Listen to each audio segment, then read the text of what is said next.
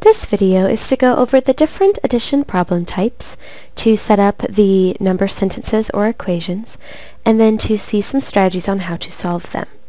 Let's start with our first problem here. John has a collection of Star Wars toys. He collected 143 more this year. Now he has 167. How many toys did John have before this year? To set up our number sentence, we need to follow our story problem in order here. So, John has a collection of Star Wars toys. He collected 143 more this year.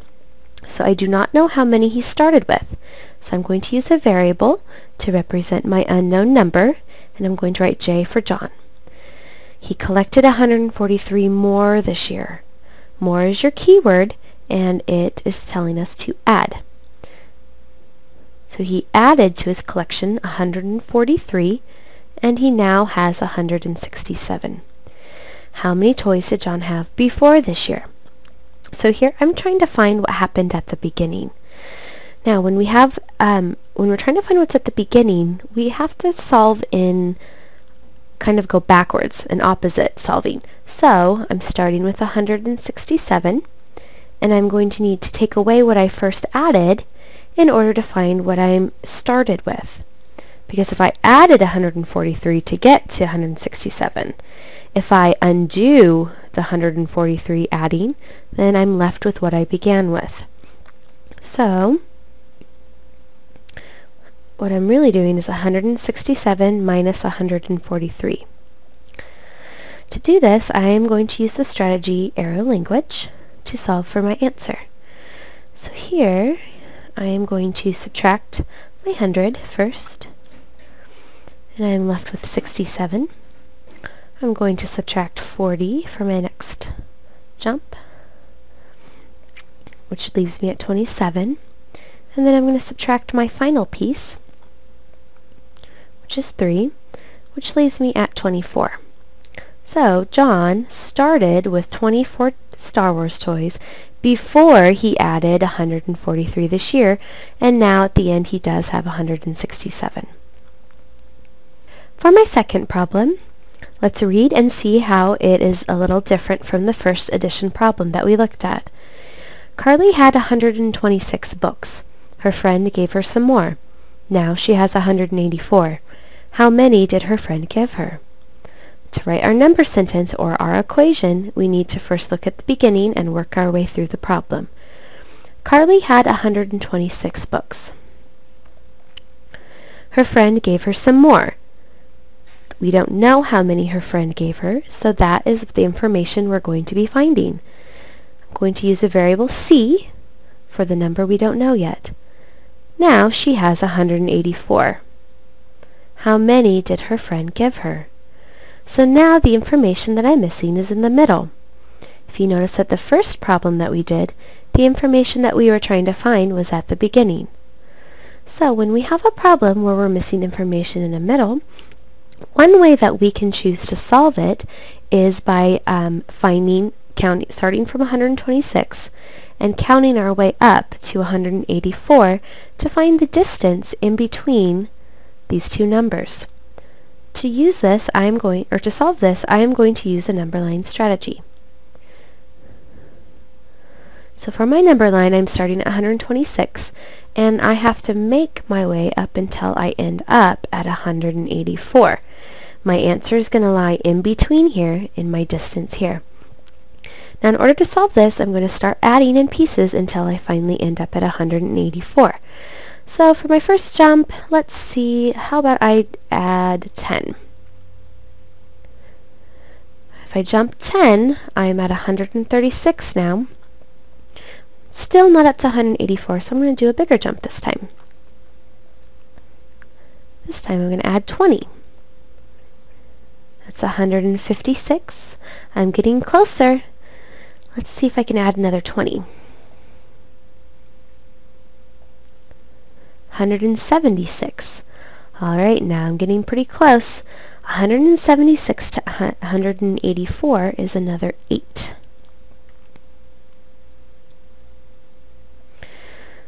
So I have jumped from 126 using my number line to 184.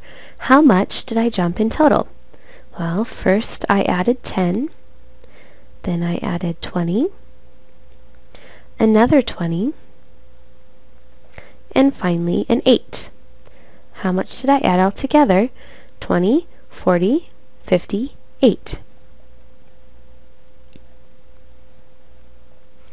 So, Carly's friend gave her 58 books. Moving on to the third addition problem type, we have the problem, Dante had 358 baseball cards. He bought 124 more. How many does he have now?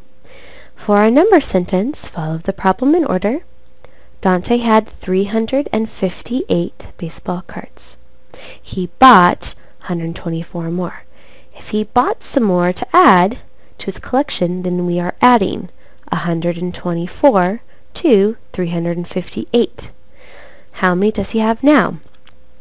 So this is the usual type of addition problem that we see. It's fairly common. When you have two numbers that you are adding together to find an answer. Here I use the variable d to stand for how many cards Dante has.